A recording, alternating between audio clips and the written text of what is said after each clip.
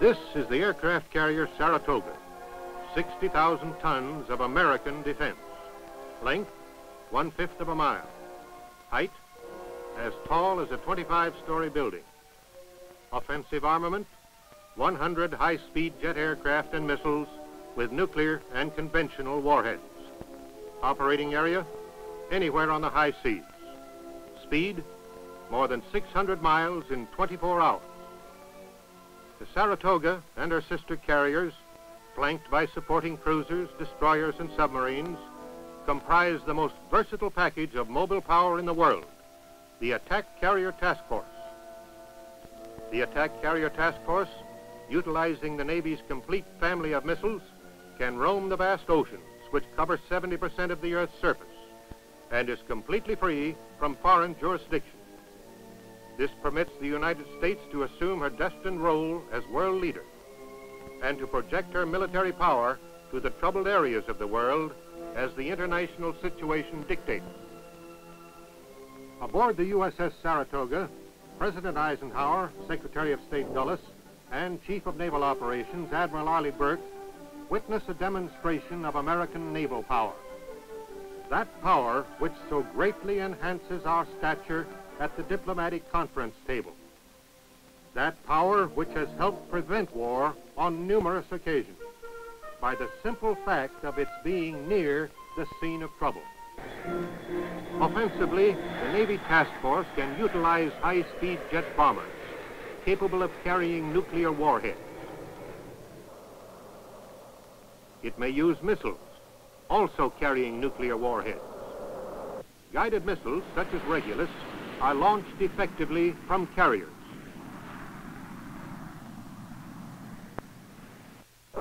Cruisers also have the capability.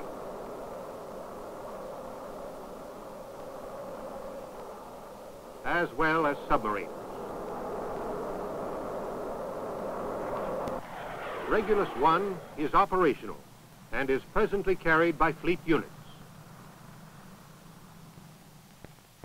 The phenomenal success of the USS Nautilus and its nuclear propulsion, combined with the adaptation of submarines specifically as missile launching platforms, is heralded as one of the major advances in modern warfare.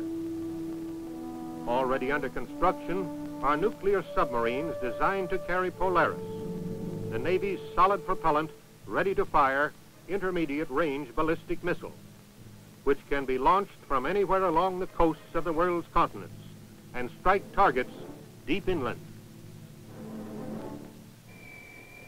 High-speed jet aircraft, such as the A-3D Skywarrior, capable of delivering a nuclear warhead deep into enemy territory from vantage points close to enemy borders, as well as the A-4D Skyhawk, having the same capability, are catapulted with the ease and precision developed by teams of officers and men who know that the planes launched from these carrier decks could well be the first retaliation against any enemy offensive. They know, and any aggressor nation knows, that prior to an attack on the United States, each and every one of the widely dispersed mobile attack units must first be sought out and then destroyed, lest the attacker's homeland be annihilated. Thereby, the Navy minimizes the threat of a surprise attack and draws fire away from our homeland.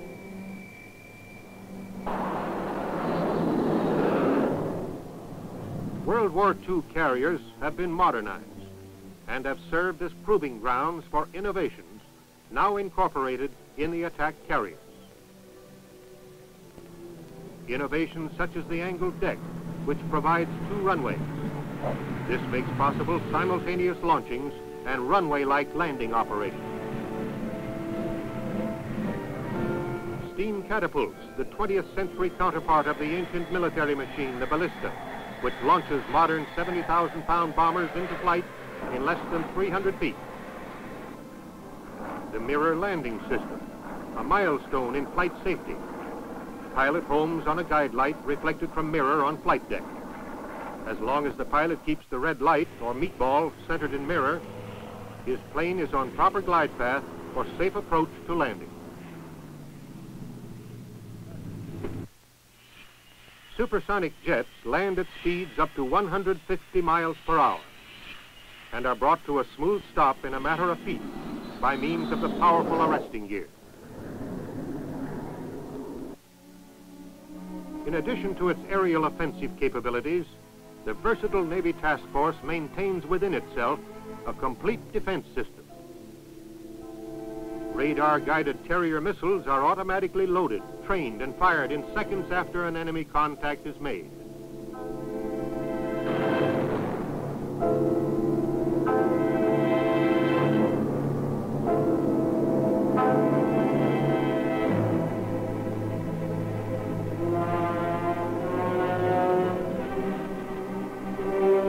Armed with supersonic surface-to-air Terrier missiles, Navy cruisers, such as the USS Boston and Canberra, can throw up an impenetrable wall of deadly accurate anti-aircraft missiles for a distance of 10 miles around the force to the altitudes of the highest flying planes.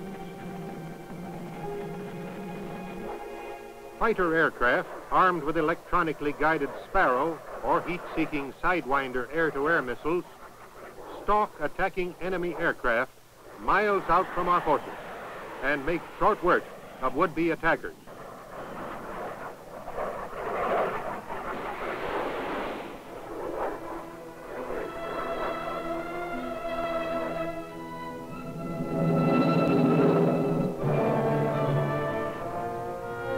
The ever-alert task force is constantly on guard against the threat posed by enemy submarines.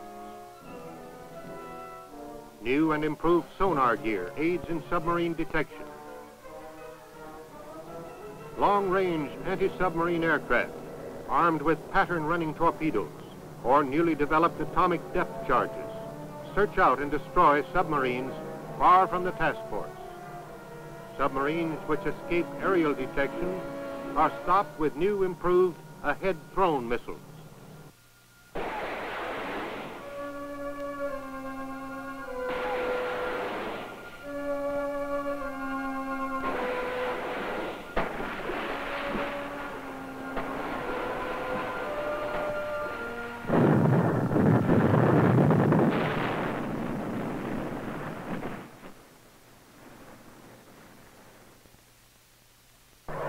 Your Navy is geared to operate all over the world. Here, an R-3 wide trade wind seaplane shows its multi-purpose versatility by refueling 4 operational carrier-based jets at once. These photo-equipped F9F Cougars are capable of photographing a 120-mile wide strip across a landmass as wide as the United States, or 75,000 square miles, in less than 4 hours.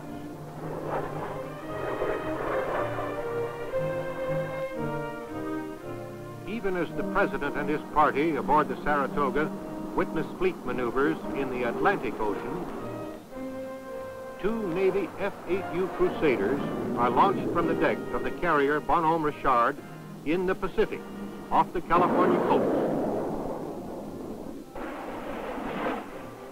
Mission: rendezvous with and reinforce friendly task unit in the Atlantic. 3 hours and 28 minutes later, the Crusaders streak by the bridge of the Saratoga in the Atlantic, 1 continent and 2,530 miles distant. The ocean-to-ocean capability of the United States Naval Forces. Here is the first aircraft to depart from a carrier in one ocean, fly across the United States, and land on a carrier in another ocean.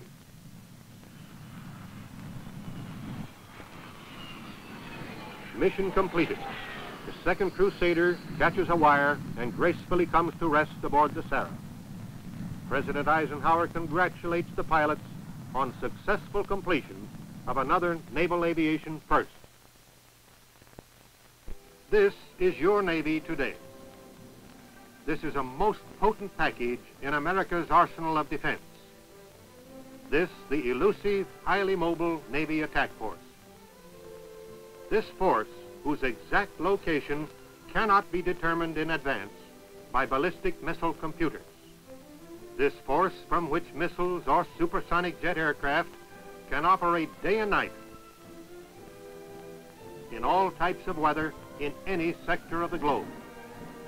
This force, which can exercise the full range of modern warfare, from a timely showing of the flag through the launching of an all-out nuclear attack, as the international situation dictates, in order to ensure protection to this country and to our freedom-loving allies.